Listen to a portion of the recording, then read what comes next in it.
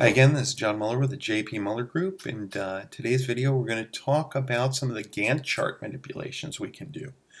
So the first thing we want to do is start by how to change the start date.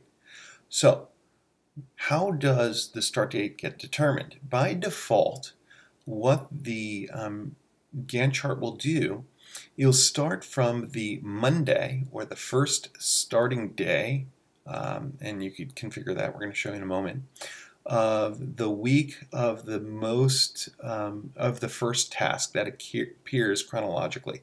So down here we have a task that starts on 2/7, so it's going to show starting from that week. Okay? We can override this and do it in any number of ways.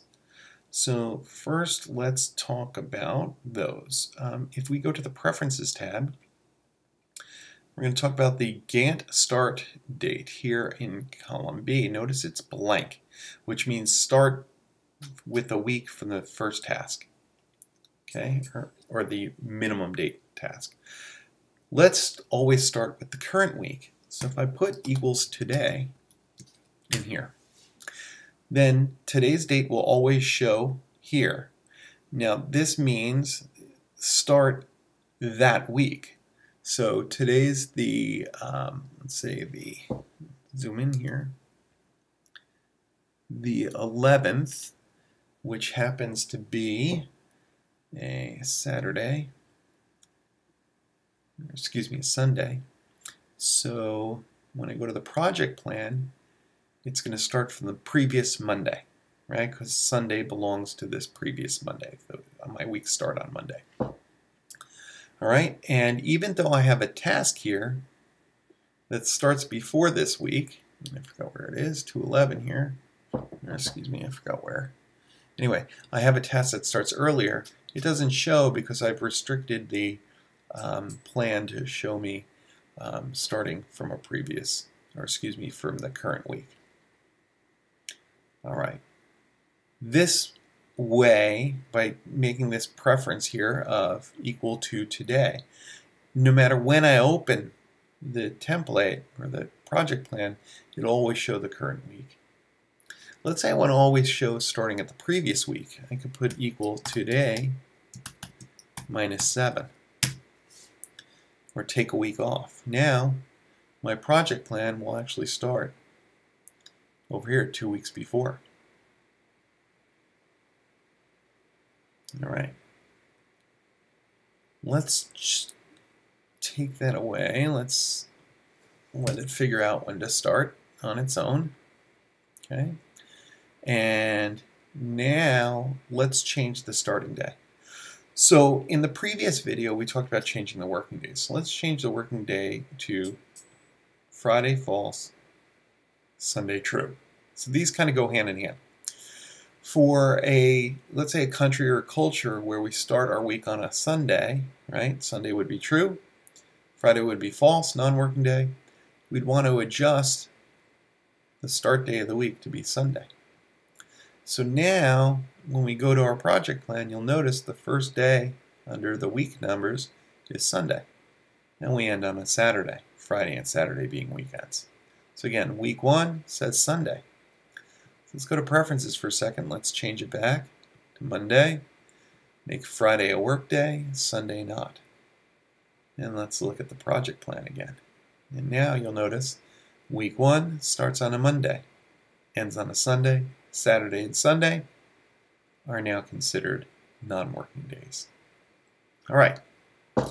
That's changing the starting day of the week.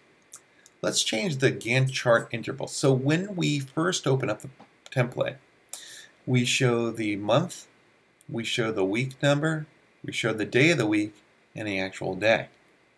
We could change these intervals. And we do that again in Preferences. And I could say, let's make the Gantt chart, and I don't know why you would do this, let's show only 2 days at a time.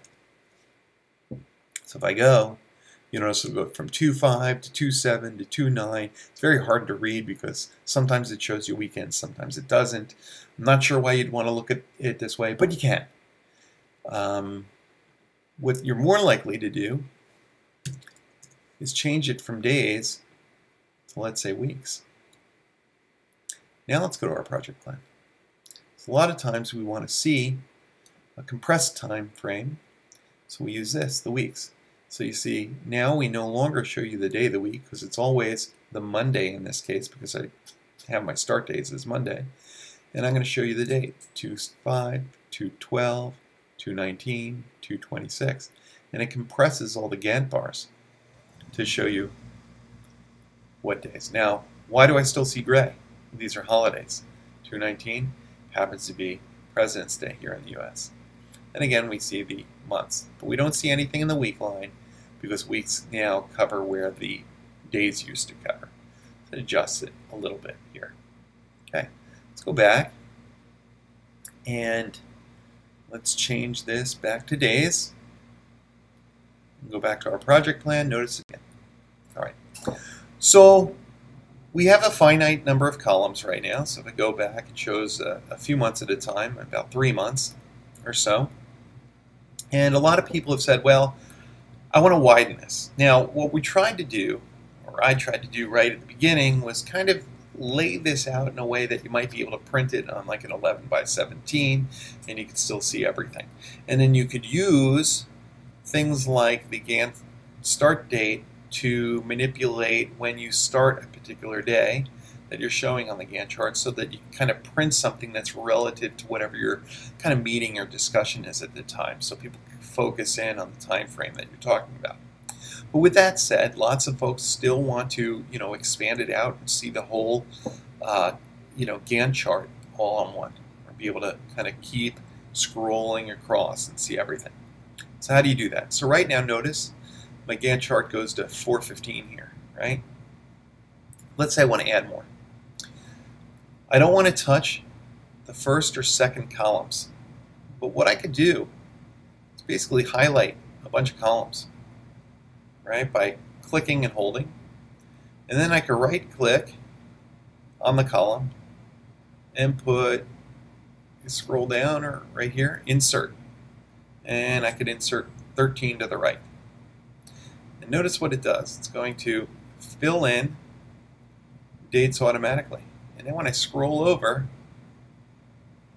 all the way over, we used to go to 415, but now I'll go all the way to 428 because I added 13 more days, right? 415 plus 13 is 428. I could keep inserting columns. And that's how you do. Add more columns. Again, do that after the second column here. Do not touch these two columns. Do it after the second column, and you can insert whatever you want. Thanks for tuning in, and tune in to the next video to see more about how to manipulate the project plan template functions and features. Thank you.